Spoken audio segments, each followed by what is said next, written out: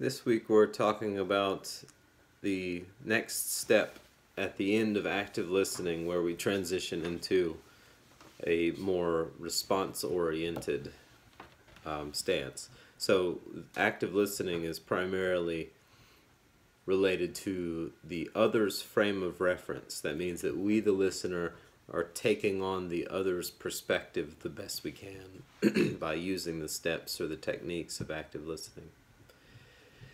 And the final step of active listening takes a swing and it shifts to the self's frame of reference. That means you, the listener, become the speaker, and that means that you're bringing your own thoughts and opinions into the conversation more directly than you would during active listening.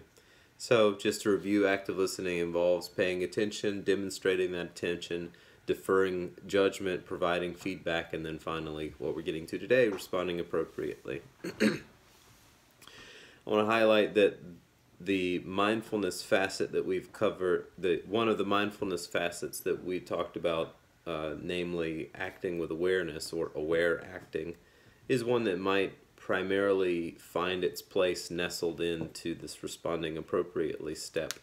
So using the facets of mindfulness or the skills of mindfulness to kind of keep a check on ourselves, to observe and describe to ourselves what's going on in our own experience, and to prevent ourselves from being overly judgmental or reactive, will do us a real service in listening, and especially active listening. And then when we take the step to begin to make responses, acting with awareness will be really, really important. That means avoiding automatic responses, kind of stock answers we might have, that avoids thinking that we have the answers before we've made a proper and thorough exchange with the person, and so on.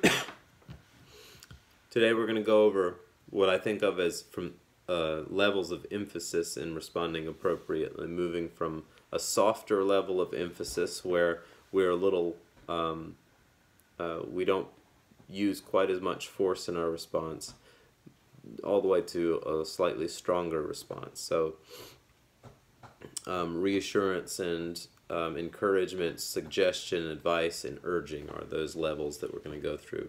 And this is just one way to think about responding appropriately. There's infinite ways to respond to people that might or might not be appropriate. These are just some ideas or some principles to guide you as you go along. With encouragement and reassurance, you're saying what you think and what you believe. You're no longer just the listener. You're you're actively expressing your own stance. And the way that you might use encouragement to do that is to basically highlight the degree of capability and competence that you think that the child or the family or whoever you're talking to has in dealing with their own life circumstances. This is, along with all of these levels of emphasis, authenticity is very, very important. Don't say things that you don't really mean. If you don't think that a person is handling a certain situation or a certain part of their lives very skillfully, don't say that you think they are. Find something else that you genuinely think is working well, or at least they have good intention with, and point that out to them. If a person is, for instance, trying really hard to figure things out, or even if they're trying in the wrong direction, say, being able to point out to them that, for instance, I appreciate how much you're really trying, or how much effort you're putting into trying to solve this problem.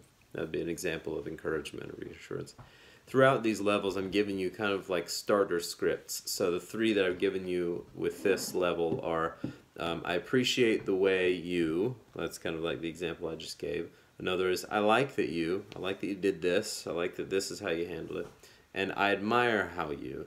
These are all I statements. I feel this way about what I just saw or heard you do.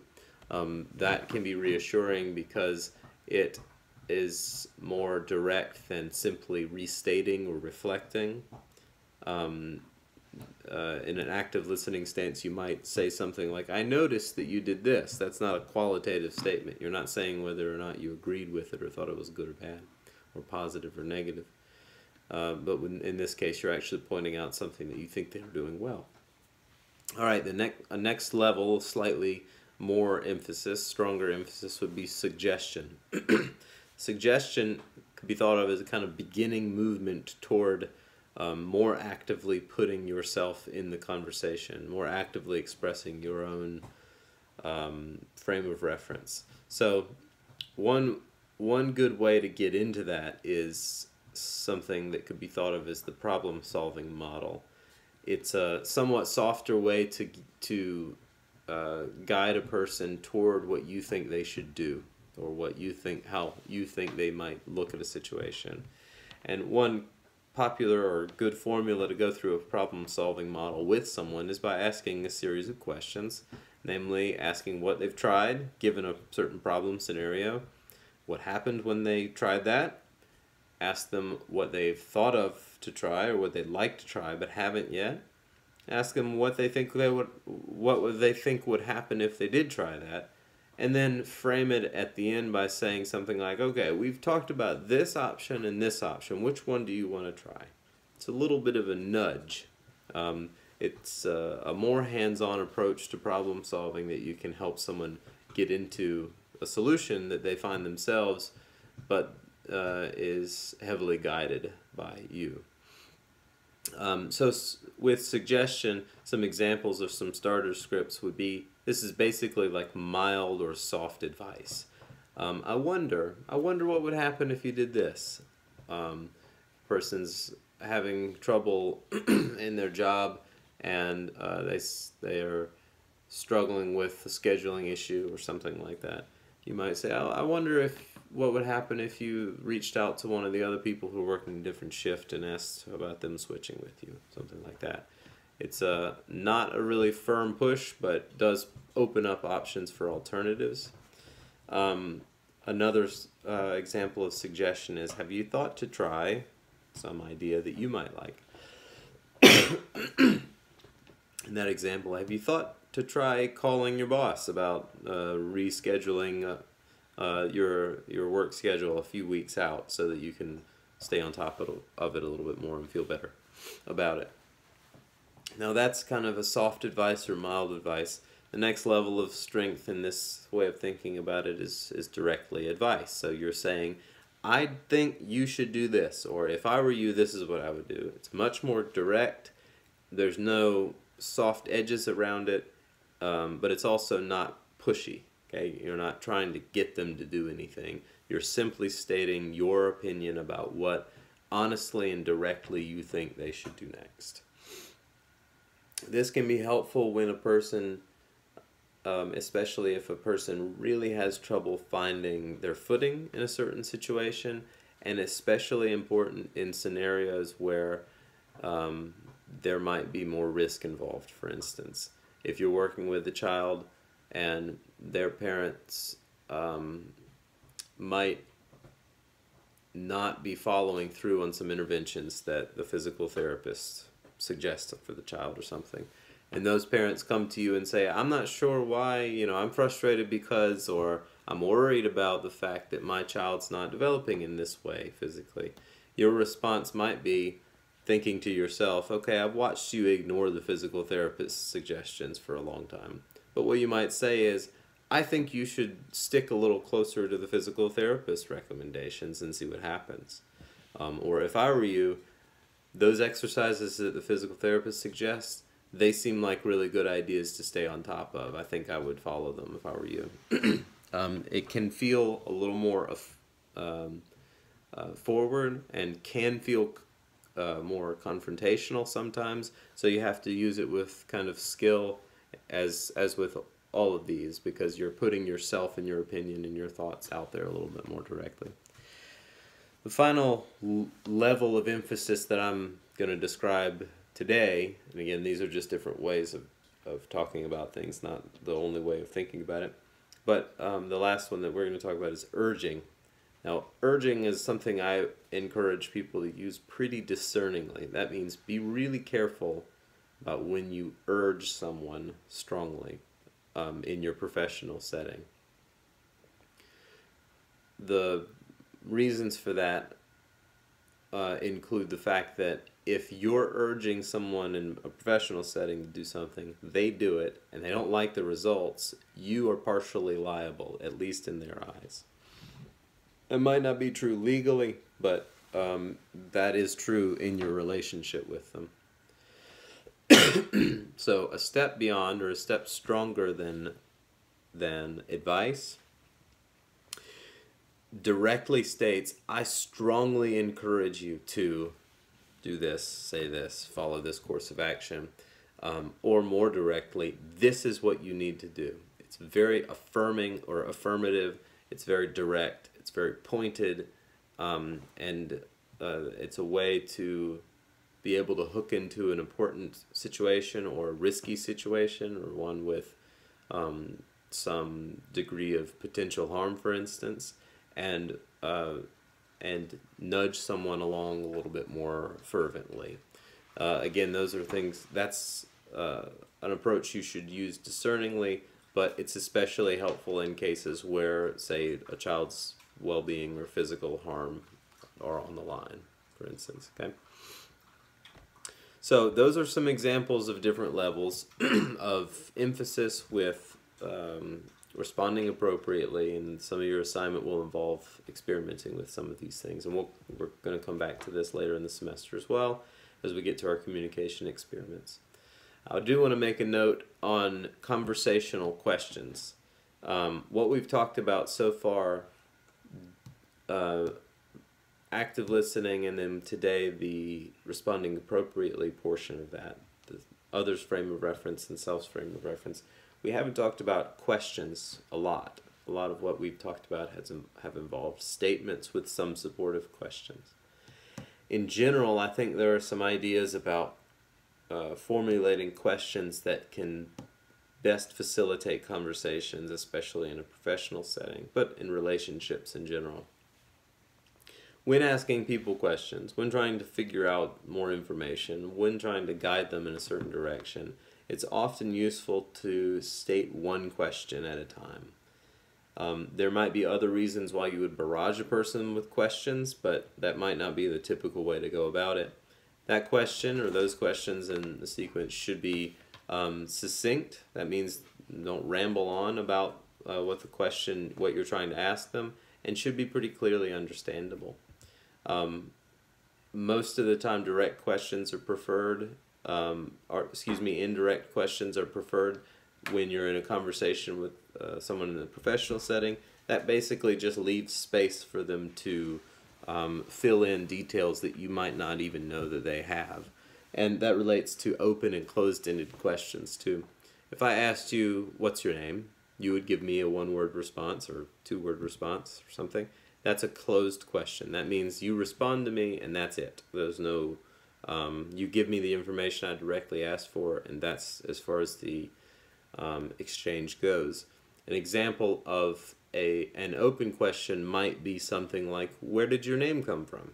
So I didn't ask you something that could likely be answered by one short, specific kind of response. Now, people who don't want to talk to you are really good at closing questions off. So, where did your name come from? Could be an engaged and interested answer about my heritage and my ancestry and my family traditions and things like that. Or it could be, my mom named me that, right? So there's always a way to shut down the question and close it. But your job as the one asking it is to allow it to be as open as possible for the person to make their own, to give you an answer that's more authentic to them. Why questions are very useful sometimes. Problem solving, troubleshooting, why questions are kind of essential. In relationship building conversations, why questions can feel accusational. That's just something to that's worth noting. Especially with children, a child does something that's, potentially disruptive or destructive, something, a toy breaks while they're playing with it somehow, and it looks like they did it on purpose. Why did you do that? That's a pretty natural response to within the adult's mind. How did that happen? Why did they even break that? So that might be what we naturally lead with, but other alternatives of that, for instance, what happened, or what led to that being broken, or I noticed that's broken, can you tell me how that happened? It's a little different than why did you do that. Why is a point, right? And we might not always want to point with our questions like that. Another important part to conversational questions involves leaving enough space for the person to answer. Not something we often think about, but is along with asking single, succinct questions, making it as clear as possible, and then giving the appropriate space for them to answer. I like the phrase big small talk because, especially with children and adolescents, sometimes it's hard to get something out of them, but potentially parents or other adults too. You can have a kind of back pocket list of things that they're kind of like icebreakers or conversation starters. You can come up with your own too, but some that I've found useful begin with, tell me about a time when you felt stressed. Tell me about what's going on in this area of your life. Tell me about how your week was, things like that. Another slightly more penetrative one is tell me what does it mean to you to feel. And this is a little bit more of a getting to know you with children especially. What does it mean to you to feel sad? What does it mean for you to feel comfortable, or what does it mean for you to feel safe? Those are things that are wide open questions or wide open prompts, but and can also lead to knowing a child a lot more deeply. Another starter is, in what ways are you? That could be something like, in what ways are you like your mom? In what ways are you glad that you live here? Things like that. Okay, I want to make a quick note also on what's called prosody. Prosody refers to an intonated way of speaking. This is as opposed to a monotone voice, and the irony does not. And the irony is not overlooked at my having a somewhat monotone voice and bringing this out. But it's important to realize that prosody, which can be a fairly sing-songy kind of sound, some people, especially those in early childhood, tend to naturally have a very, very expressive and intonated voice where there's lots of frequency change. The voice goes up and down. It keeps children's attention, especially if you were to think about reading a children's book out loud. You might emphasize certain voices, change your voice, raise and lower for effect, things like that. That's an example of what we mean by prosody. Prosodic speech happens to also be tied into our nervous system. There are ways to authentically do this with your unique personal voice so that you don't feel false or fake, or you don't sound false or fake. There are ways that you can find how your voice sounds most naturally open and warm and soothing or safe, and use that with children or anyone else. But the way that prosody or prosodic speech is tied to our nervous system happens to relate to something we've mentioned a little bit before, which is the polyvagal theory. I'm not going to go into it in large detail, but I just wanted to point out that the use of prosodic language or prosodic speech happens to increase the chance or the possibility that the upper branch of the vagal nerve will be stimulated, which means that the person will more naturally feel a kind of settledness and a safety in their environment with other people. It'll activate what's called the social engagement system. And the reason that that's significant, or the way that that happens, is that the part of the vagal nerve that controls the social engagement system happens to control the ocular muscles. That's the muscles that control the eyes and the muscles around the eyes, and also the middle ear muscles, which filter out certain frequencies of sound. When we're in a fight-flight state, we filter out the human voice frequency, the kind of middle range, smaller or middle range voice frequency, and we hear more of the low rumbling background noise, which is a sign of threat to our nervous system. So when we're helping people activate the social engagement system by using our voice in a kind of warm and peaceful way, we're helping them tune into the social engagement system by letting them hear the human voice more readily. So it's a little bit of a way to kind of hack into people's nervous systems in a pretty unique and beneficial way, especially with children, thinking about like that reading a storybook out loud idea. All right, a couple of quick things on written communication. Briefly, purpose, audience, clarity, and convention are four categories that we talked about a couple of weeks ago. I want you to keep those things in mind as we go through this week and describe ways of providing written communication. You have to know why you're writing, and you have to know to whom you're writing. You have to make sure it's as clear as possible without a lot of extra baggage and wordiness. And you should choose intentionally your level of conventional use. So if it's an informal, quick written, handwritten letter, that's fine. If it's a formal document and should be, word choice should be selected with professionalism in mind, then you should be aware of that and follow through with that. In the case of paper communication, that's one type. The other we're going to talk about is electronic. It's useful to provide yourself with a kind of preset but personalizable template to use. Kind of having, you know, just saved on your computer or something, a steady or a consistent format that you use, and then putting in personalized pieces of information. That prevents you from having to write the whole thing every time for each child, for each family.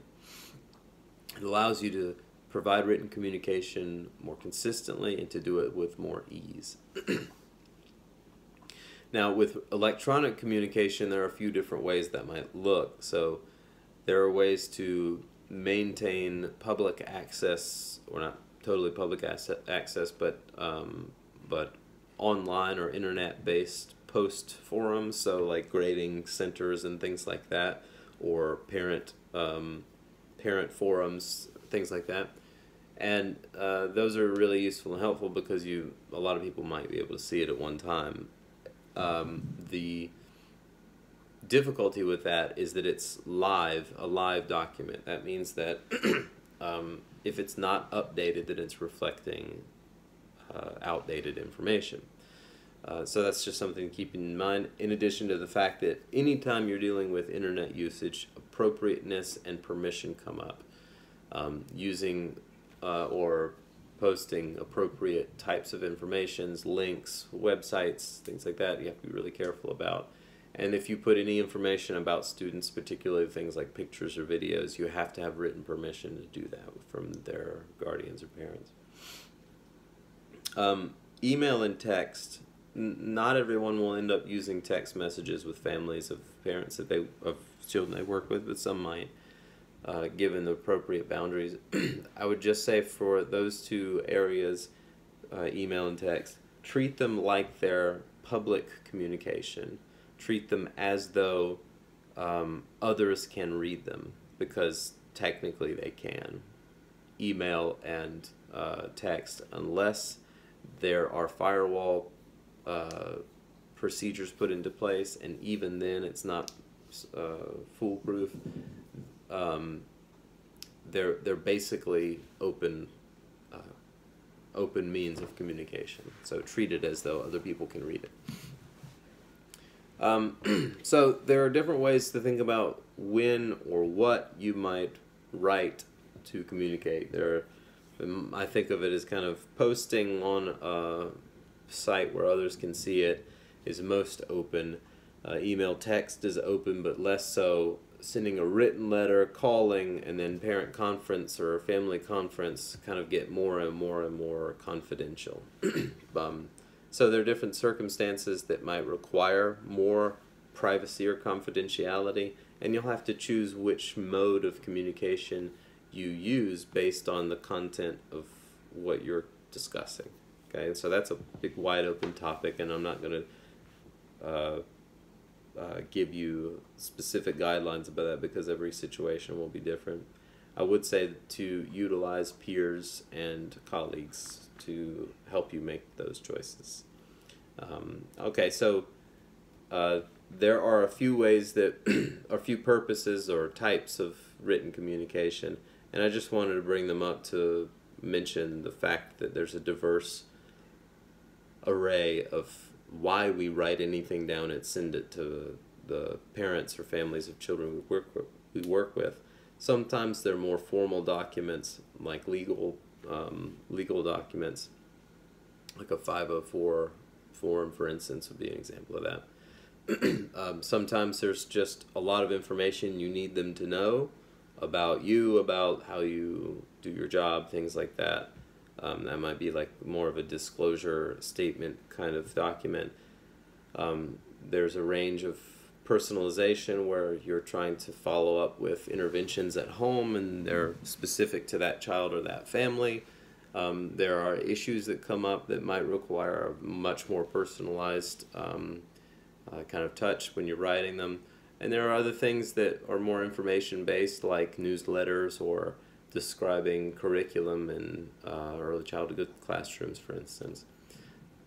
And there should be a fairly consistent level of communication with progress when you're working with a child who's a student. So in an early childhood classroom or another type of classroom, regular progress reports are pretty important so that the parents are aware of changes in real time. In other settings like therapy and things, there might be a more reason for documentation's sake to write a formal letter stating progress to the parents. Otherwise, you might just meet with them or call them. Documentation is a really important part of the worlds that you all will be working in. Anytime that there is something that is significant or important, or a change or incidents, for instance, those need to be documented, and that's as much for their safety as it is for yours. And keeping up with written accounts of things as they change or things as they happen is really important. Okay, so that is it for the lecture portion of this week of us responding appropriately, and then some discussion about written communication. There are 3 assignments, I believe, for this week, so look on Blackboard for that. Email me with any questions or to clarify, and keep an open line. I keep an open line of communication for anything else related to the class that you might need to know about. Okay.